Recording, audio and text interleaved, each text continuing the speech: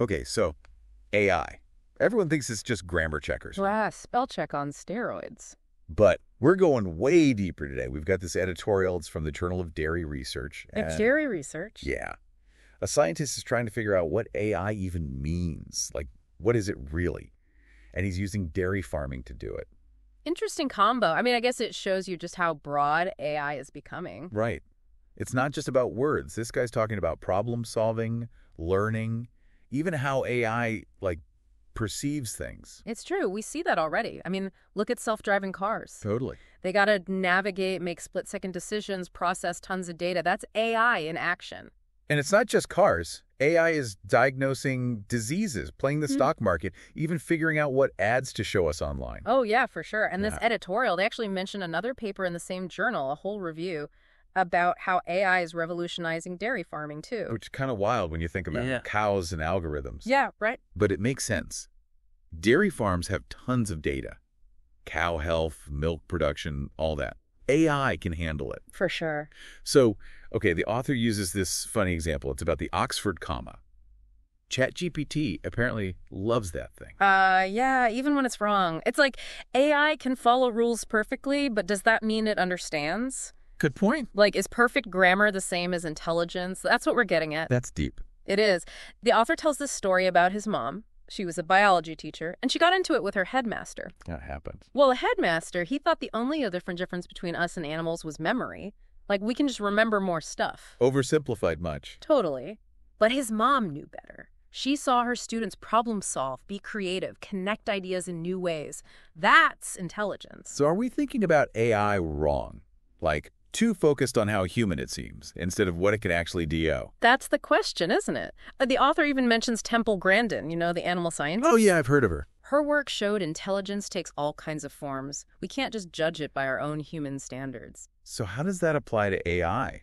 Especially with, cows. They're not writing symphonies. Right, but they're complex. Cows have needs, behaviors, all this stuff we've always tried to figure out. And for a long time, it's been all on us, right? Farmers observing, using their experience. Exactly. But now, AI might change that. What if we could track each cow's health in real time? Predict illnesses before they happen. Wow. Even figure out the perfect diet for each cow so their healthy A&D produce more milk. That's like superpowered farming. It is. And that's what we're diving into next. Can't wait. Yeah, it's personalized cow care, basically. Okay, but hold on. We're talking about farms here, right? Not some sci-fi movie. How would AI even work on a farm? It's all about data, really. Think sensors, wearable tech, like Fitbits for cows. Cowbits. Haha, sure. They track everything. Activity, temperature, even how much they're eating. But we're turning cows into data centers. In a way, yeah. But the key is what we do with that data.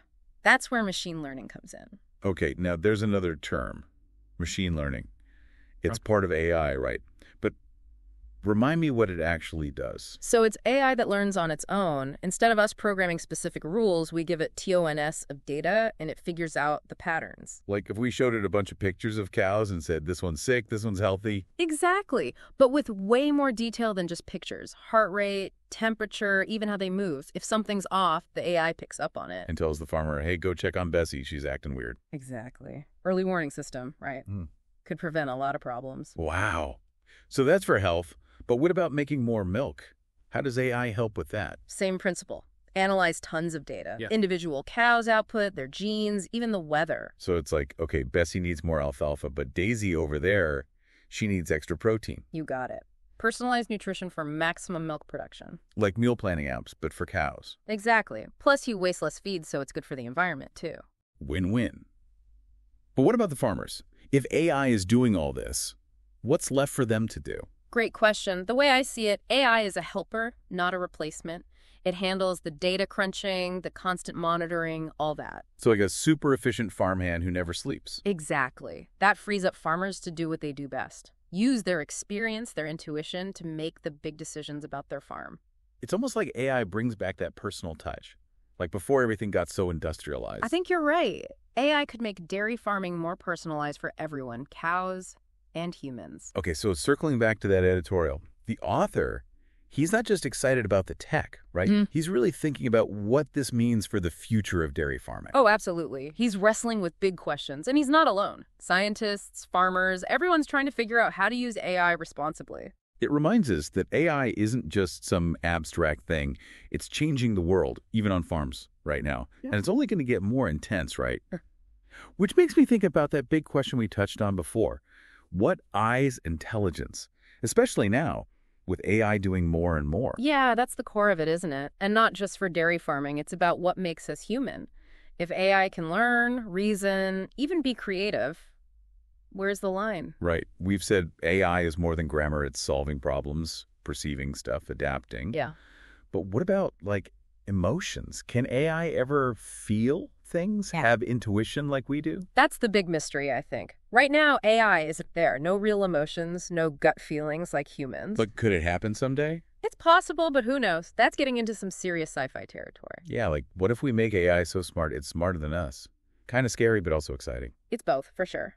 But we got to remember, AI is a tool. It's how we use it that matters. Like any tool, it can be used for good or bad. So it's not just about the tech itself. It's about ethics, being responsible with it. Absolutely. The more AI is part of our lives, the more we got to think about the consequences, make sure it benefits everyone. We started this deep dive saying AI is more than spell check. And now we're talking about, like, the meaning of intelligence itself. It's pretty amazing. That's the beauty of these deep dives. We take something specific, like this dairy farming article, and it opens up all these bigger questions. So to everyone listening, next time you see AI, whether it's an app on your phone or some crazy new invention, think about what IT tells you about intelligence. Where's the line between us and machines? And what kind of future do we want to build with this tech? It's up to all of us. Keep those brains working. Until next time on The Deep Dive.